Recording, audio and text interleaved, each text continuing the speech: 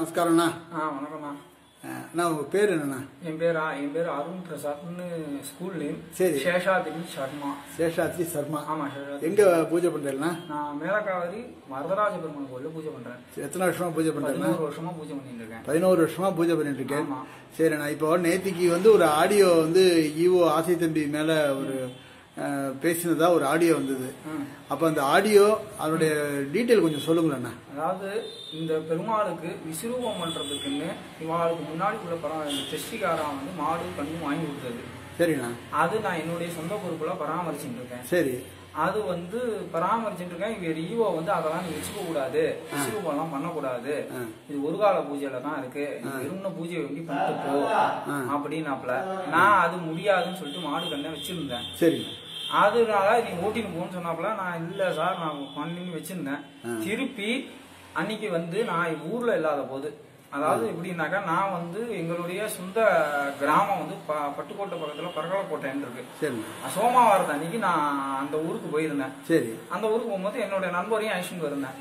ஏன் போன் இல்லைன்னு அவருக்கு போன் பண்ணி, கோயில் வர சேவார்த்திக்கு போன் பண்ணி இதே மாதிரி சொன்னோன்னா, அவர் சார் உள்ள வாட்ச்மேன் இருக்காப்ல, கேட்டு திறந்துருக்கும், உள்ள அவர் படுத்துட்டு இருக்காப்லன்னு சொன்னாப்ல. அவர் உள்ள படுத்துக்கோமா இதே மாதிரி பேசிட்டு மாடெல்லாம் ஓட்டலையான்னு பேசிட்டு என்ன தரக்குறைவா பேசியிருக்காப்ல. தரக்குறைவா பேசினா அவர் நண்பர் என்கிட்ட சொல்லாமையே வச்சிருந்தோன்னு. அதுக்கப்புறம் என்னங்க இப்படி தரக்குறைவா பேசுன்னு சொன்னதுக்கு அப்புறம் தான் அப்புறம் என்னுடைய அண்ணா, சொந்த அண்ணா கட்சி பொறுப்புல இருக்காப்ல. அவருக்கு இவர் சொன்னதுக்கு அப்புறமா எங்க அண்ணா வேகப்பட்டு இது பண்ணாப்ல. அப்புறம் முந்தானத்து கோயில்ல இந்த மாதிரி மாடு இது, நானும் அவர் சொல்றத கேட்க மாடு இது வச்சிருந்தோங்க, நீ என்ன கோயில் சாவி என்கிட்ட ஒப்பட அப்படின்னு என்ன கேட்டாப்ல.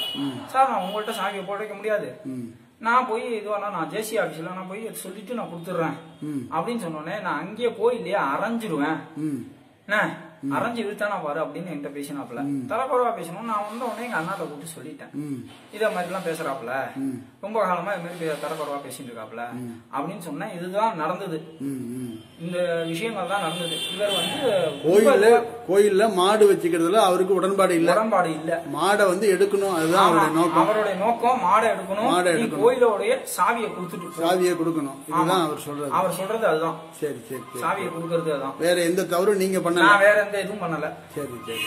இதுதான் இதுவே. ஓகே.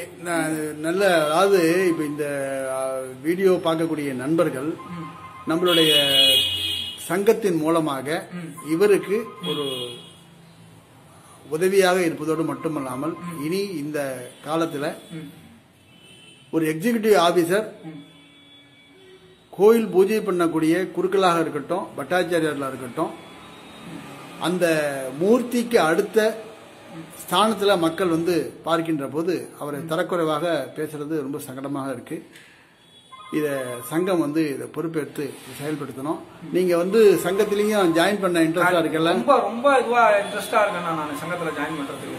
ரொம்ப சந்தோஷம். சேஷாத்ரி அவர்கள் நம்ம சங்கத்திலையும் இணைவதற்கு தயாரா இருக்காரு.